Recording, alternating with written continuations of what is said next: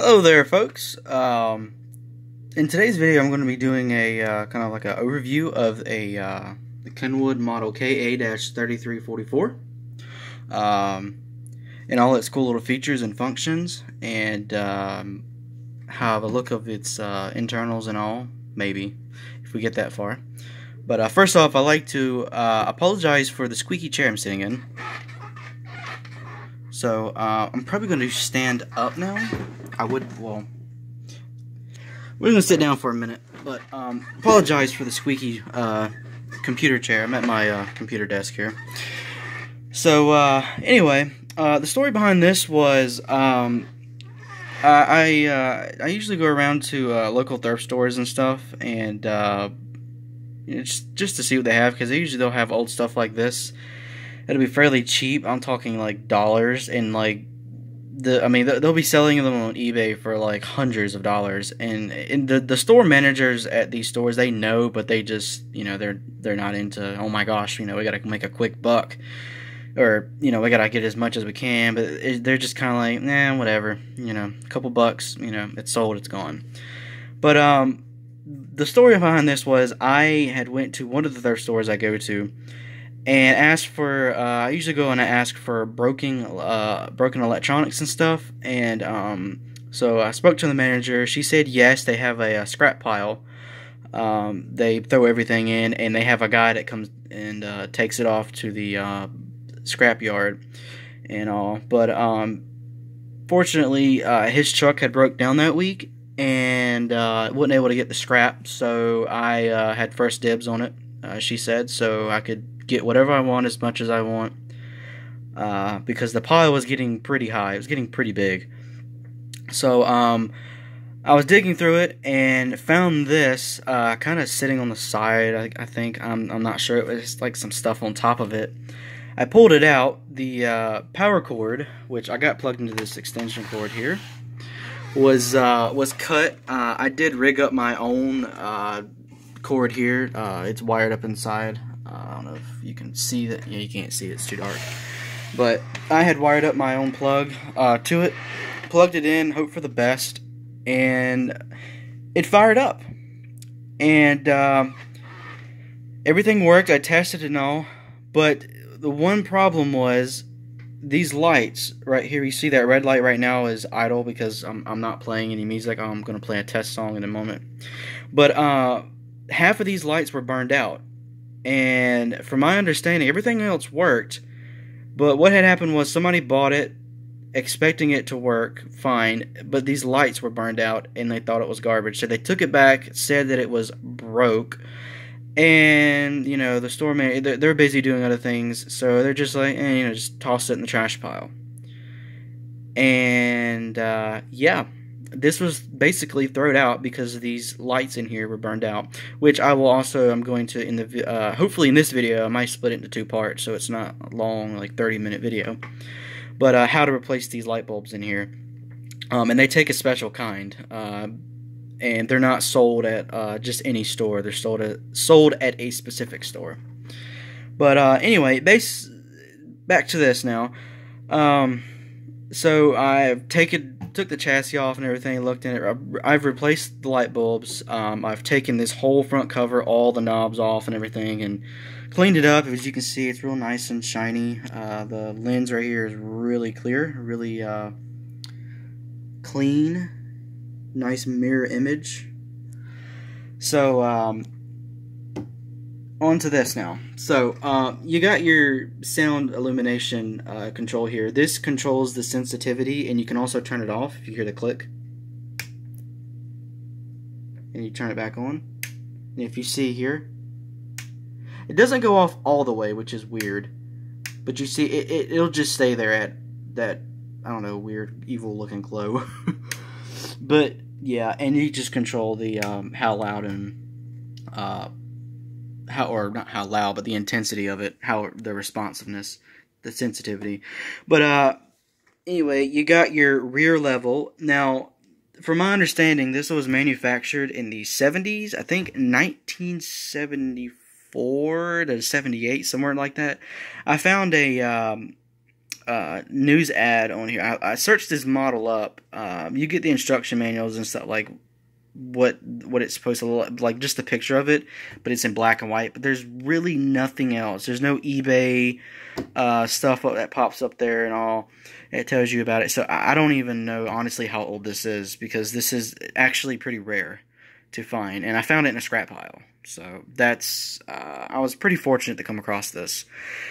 So I found one ad, like I said, on a website. I don't even remember, honestly. I may search it up later on again and put it down in the link, but put the link down in the description. But I don't even know when this was manufactured, honestly. I didn't even know anything about it, like I said. But anyway, so you got your rear level, which is supposed to be high, but this is kind of like your surround sound settings. So you got your left and right, and then you got your crossover here, which is 40, 800, 5000. That is for the rear level.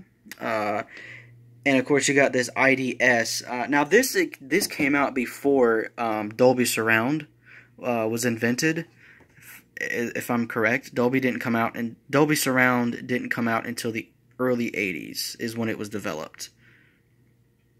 Now, correct me if I'm wrong, just put it down in the description. But anyway, so down here you got your power on. Now, one thing about this is you got your power off, you got your on, which is your main amplifier, and then you got phones.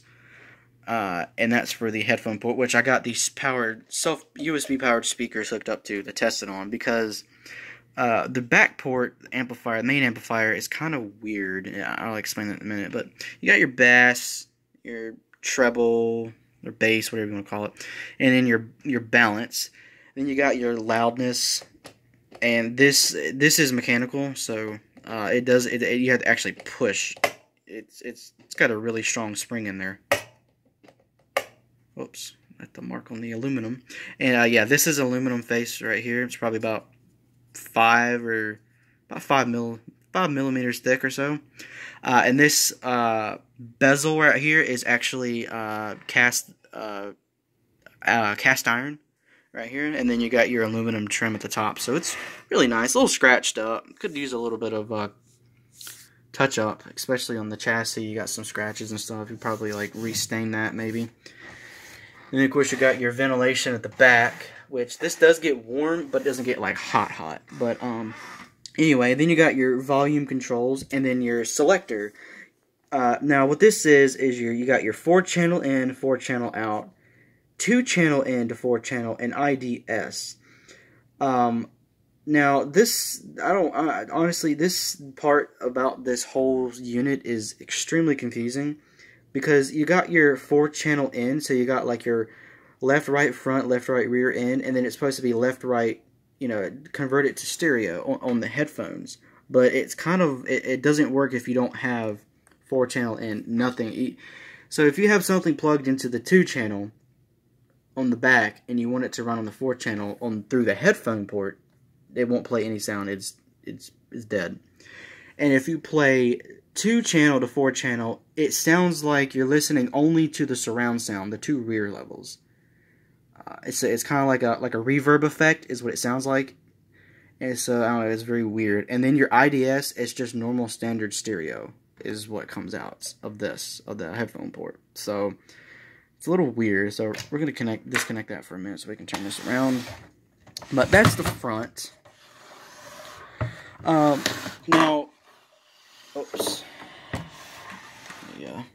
Get everything settled. Okay, so you got your little genuine sticker there that was left on it. You got your ground. You got your 2-channel in, and this is your 4-channel input. Now this is kind of like the newer today. How you got your 5.1 surround. You got your left, right, front, left, right, rear, center, sub. I think that's it. And so this is kind of before all that was invented. So it's kind of like you got your left, right, front, and left, right, rear, basically. You got tape recorder, and then you got your encoder and the normal. I don't even know what that is. You got your 4-channel front out. Now this is for speakers, your actual, your tower speakers is what this is for. For some reason they use the RCA on this. Of course, this is old, so this is before they had like terminal connectors and stuff like that. But they could have used this, which, okay, I know I just said before they used them, but I don't know why they used that on these, but we'll get to that in a minute. You got your tape recorder, left, right, play, record, and then whatever this, I want to say SLI plug. I used to know the name of this, but I forgot the moment. But anyway, then your low out. This is also for your speakers. And then you got the model number and everything. And then at full power, it draws 80 watts. But I'll get to that in a minute. And then this is your main output. Your high, left, right, and then your 4-channel, your low, and then your fuses for the speakers. And then your voltage selector, fuse, and your 2 plugs. Now, what I meant by, get back to this is actually a universal voltage. As you can see, it's got 110, 120, 220, 240, but we're currently running this on 120 right now, so I got it on 120 mode, and this is your main fuse right here for your power going in. And you see where I replaced the cord, that little crimp piece I had that's supposed to go in there, like the little retainer, I lost that, so that's not in there. But anyway, that's pretty much it for the back. Now, one thing that is a little weird is when you try to use the back speakers, how it's supposed to have the left, right, front and the left, right, rear. When you're using 2-channel to 4-channel, only the left, right, rear will play, but the front, the left, right, front, the stereo won't play. And then when I actually used a 4-channel, I used a, let me see if I can get it, one of these splitters like this for 2-channel to convert it to the 4-channel. And I don't know, it didn't work. It still did the same thing. So I don't know if there's something internally wrong with the amplifier. That's also why it might have been returned. But I really don't know. But the thing that is weird is then when I switched it to, I think it was, yeah, I did the opposite. I did 2-channel in, or what did I just say? 2-channel in to 4-channel. The front right, only the high, the crossover or the high frequency, the 2 left, right, front works. But then when I switch it to 4-channel in, only the rear surround works. So, but they're supposed to be both. So, like if you have a 2-channel in, it's supposed to be stereo front, left, right, and then your surround, and then your 4-channel to 4-channel is the same thing, because you're putting 4 in. It's already divided up. This is just, it goes to like a little sound processor and it divides it into 4 channels. But it does not work. I've tried every combination possible. I even tried the high out on the back here on this. On these, and no sound comes out. So I'm assuming it's fried. I don't know. Somebody could have messed it up, but this is a low-powered amplifier. I found the specs sheet. I think the output for each channel is like 10 watts. 10 or 12 watts per channel. So this is very, very low wattage. But anyway, one thing I can say I like about this is how the mechanical switches, it's like really stiff. Clicks on and clicks off. Same thing with this and this, but these are actually like sliders or little potentiometers and stuff. Another thing it does, one more issue is whenever this plays, whenever this is on, it's actually bouncing up. It actually has like crackling noise that comes out in the background. Now I don't know if it's going to do it on these little bookshelf speakers I got here. It didn't do it a minute ago. Before I did the video, I was testing everything, make sure everything was set up, and it didn't do it. But when you're using headphones or earbuds, it is very noticeable. And it does have like the 60 hertz humming in the back when there's no sound playing through it, and it does have some weird. If you listen closely, if you're sitting here, it'll have some weird interference noises. I'm not joking. It literally, earlier I was messing around with it before I decided to do a video on it, and it was sounded like some like arcade games or something playing in the background. It was very strange, like almost like a Pac-Man or something. It was kind of weird. But since it's warmed up and all, it's stopped doing it. I don't know if it's because of like dirts between these potentiometers in here, the connections, the contactors, or I mean, this is brand new. I mean, there shouldn't be. This is clean, and I don't know if you can see through there. There's not much dirt in that, so I don't know if it was that or the capacitors as well. This thing does need to be recapped and everything, because everything is original. So the only thing I've replaced is the light bulbs in the little spectrum analyzer. That's it.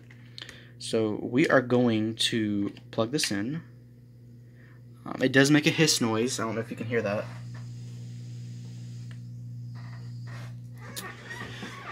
So I'm going to turn this light up and out the way, and turn the volume down, and we're going to play a song by No Copyright Sounds. It is Jim Yosef, I'm pretty sure that's his name.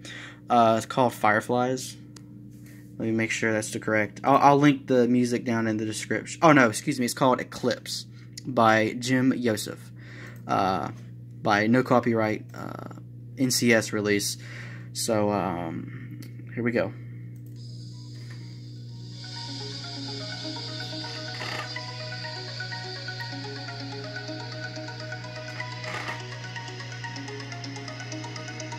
You can probably hear the crackling in there.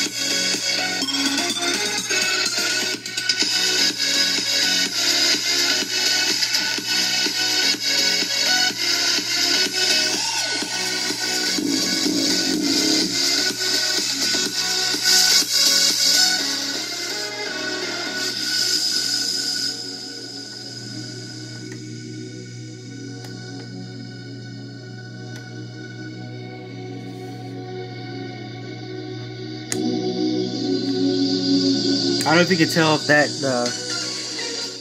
the sound just changed. I'm gonna switch this over to from the IDS to the 2 to 4 channel.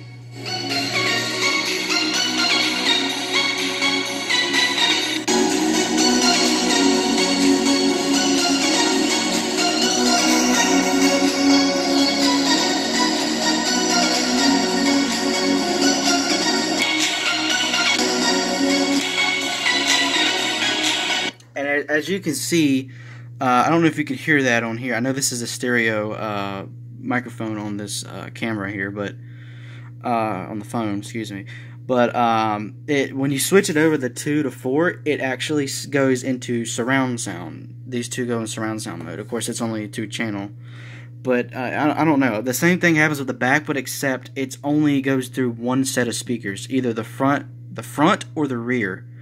I don't know. It doesn't. It's never played both. I mean, I've tried all kind of wiring combinations with this model, and I've looked up for schematics and everything, and I found models similar to this, but not this exact model or the instructions to it. So, I'm just kind of screwed on that. So, but anyway, I'll continue to play the song, and actually, let me pause. I'm gonna turn the lights out.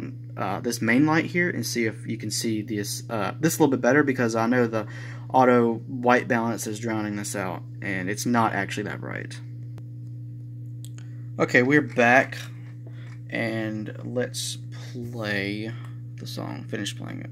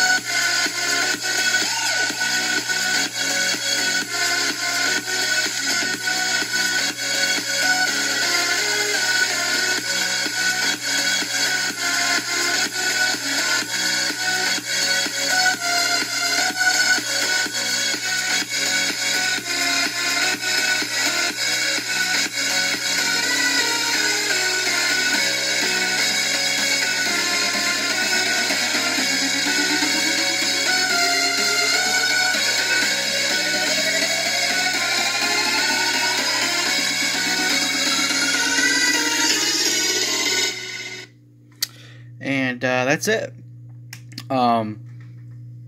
Thank you for... oh, wait. Is it doing it again? I thought it was doing the weird interference noise. But, part 2's next. I'm going to link it down in the description. But, I'm going to open this up, and I'm going to show you how to replace these light bulbs in here and all that good stuff. But, appreciate you watching the video. Leave a like if you liked the video. If you didn't, dislike it. If you have any questions, I can try my best to answer it. Write it down in the comments, and I'll link this song in the description as well. And thanks for watching. Have a great day.